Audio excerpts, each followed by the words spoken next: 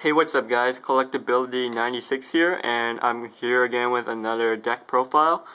And the deck profile I will be showing you is Darkworld's, and this is the Turbo Darkworld variant. So this deck is built to focus on speed and really spamming out your Darkworlds and getting a lot of hand control. And yeah, really fun deck to play. And with the new format right now, a lot of decks are really good, so I've been testing this deck out and it's working out pretty well. So yeah, I'll go over the cards and give you a little talk about why I picked these cards. Alright, so for the monster lineup, I run 15 monsters. And first we got this normal 3 Graphas, core cards, 3 Snows, and 3 Brows. I don't know if you can see that all in the camera, so I will show it to you individually. So we run 3 Graphas, just because he's the boss monster of the deck. You could keep bouncing him back onto the field from your graveyard. The only thing that will hurt him is when he gets removed from play, but otherwise, if he gets discarded to your graveyard, you could target one card your opponent controls and destroy it. And then, if you're against a mirror match, he gets the other effects. But yeah, so 3 Graphas for sure.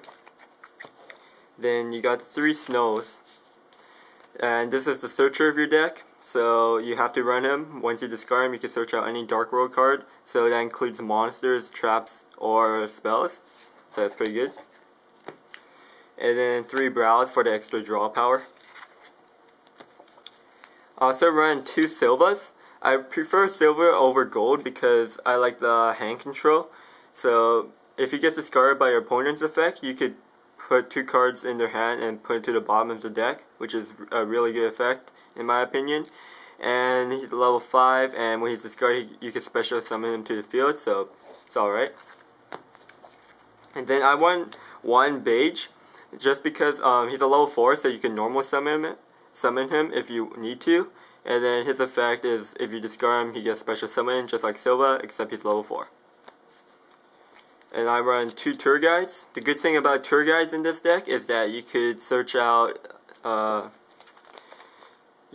Brow with her. So if you have like 2 Tour Guides in your hand or something, you summon Tour Guide, summon Brow, pop Brow back to your hand, and bring out Grapha. Just some easy combos there. And then I take in 1 Morphing Jar. With hand destruction banned now, Morphing Jar is a really good card. With some situations, what you would do is, say you have like 2 Dark Worlds, like some spells and traps in your hand, and then Morphing Jar. You can set Morphing Jar, set all your spells and traps. No Heavy Storm now, so you don't have to worry about that. They attack Morphing Jar, he flips up, you discard your hand, you get all your Dark World effects go off, and then you draw 5 more cards. And usually what's good about this, especially on the first turn, is that people normally set their trap cards on main phase 2. So after they attack this, they would discard all their cards in their hand, and they might have some good traps in their hand that they lose. So Morphing Jar is a really good deck, really good tech in Dark.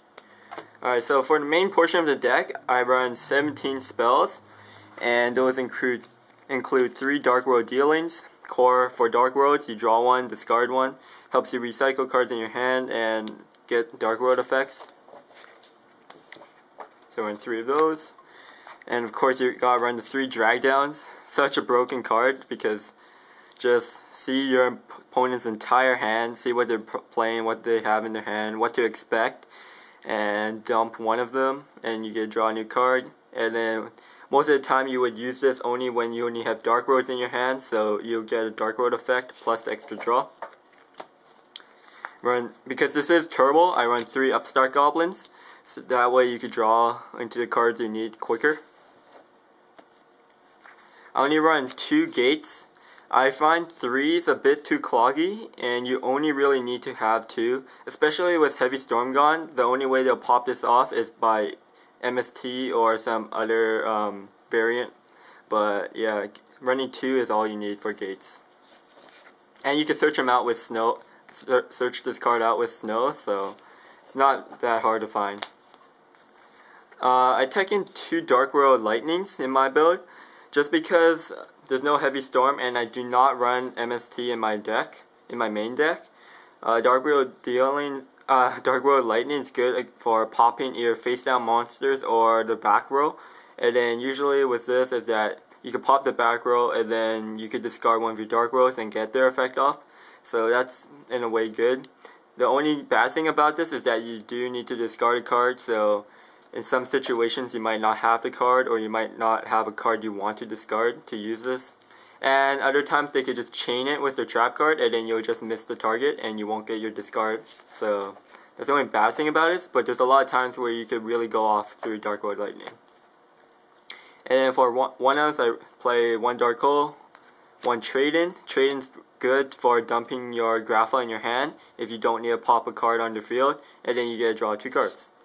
And then I play 1 Allure because you play all darks, and then 1 Gateway of Darkworld. This card, I tech 1 in because this card is pretty good in some situations. It could prevent OTKs, and say it's like their end phase, you could activate it, bring out one of your Darkworlds, say like Snow or Brow or something, and then when your turn starts you could return it to your hand to bring back a Grapha, and then you plus. And for the traps, I play 8 traps. I don't really run that many trap cards because it is a turbo deck and it's meant for speed, and traps do sometimes slow down the deck. So what I run is 3 Reckless Greeds. Darkworlds could play Reckless Greeds effectively because you could, if you play more than 1 at a time, you'll draw so many cards and then you'll have so much fuel to go off with a lot of different combos and effects. So you have to run 3 Reckless Greeds. 1 Torrential because it's limited now and it's good for controlling the field. 1 Compulse, pretty much always alive and it's a really good trap. I play 1 Mind Crush. I find that running 2 is, I don't really need 2. I'd rather have a different card than a second Mind Crush in my deck. Just because you play 1 when you have Drag Down or you know they have a really good card in their hand. And yeah. I main deck 1 Skill Drain because no monsters in the Darkworld deck has effects on the field except for Tour Guide. So playing Skill Drain can ruin a lot of different decks. And then I play 1 Call of the Haunted just to bring back one of my monsters to bounce back for Grapha, just to plus off that. And I don't run like the Deck Devastation Virus or anything, mostly because I don't have it, and I find that you don't really need it in this build. Alright, for the extra deck now, Darkworlds doesn't really utilize much of an extra deck, so I don't have a complete and completely effective extra deck. I just put together a few cards that I took from my other extra decks that would work. And yeah, you can just play around with your extra deck, see what works for you and what you like. For rank 3s, I play Wind Up Zen Mines, number 17, and Leviathan Sea Dragon. Levliar Sea Dragon. Zen Mines is just overall really good rank 3 to have for defense. Number 17, just a beat stick, and then Levier is good for bringing back cards you banished from gates, stuff like that. For rank 4s, I play Photon Papillopative, just a good general rank 4 to play. Daigusto Emerald if you want to recycle cards from your graveyard, but I probably wouldn't ever make him. Gaga Cowboy just for that final burn. Number 39 Utopia for, I don't know, just to stall, negate attacks and stuff. Gemini Pearl for Evil Swarms to get over. Actually, Darkworlds are actually really good against Evil Swarms, so you don't really need Gemini Pearl, but just in case you need that 26 speeder. And because I play Silva, you could go into rank 5, so I play Adrius and Tyrus, Keepers of Genesis and Armageddon. Just those good rank 5s. And then because I play the rank 5s, I play Gaia. And level 8s are actually what you would exceed into the most in my opinion. So I play number 107, Tachyon Dragon. It's a really good card. When I've been testing the deck, there's been a lot of situations actually when I played this card and won me duels. Like I played one against this Watt deck, I summoned him, and then it just ruined his lock combo. And then this card's probably the best card in the extra deck you could put in, and mostly because you could send your Grapha back into your graveyard to pop back onto the field, And yeah, because this is a turbo deck, you will have a lot of cards in your hand too. So yeah guys, that's pretty much my Darkworld deck. And if you have any questions or comments, any suggestions to make this deck better, please do feel free to leave a comment in the description box. Also comment if you do like these videos, and I will make more deck profiles for you guys. Maybe do some more on DevPro if I don't have the real life cards.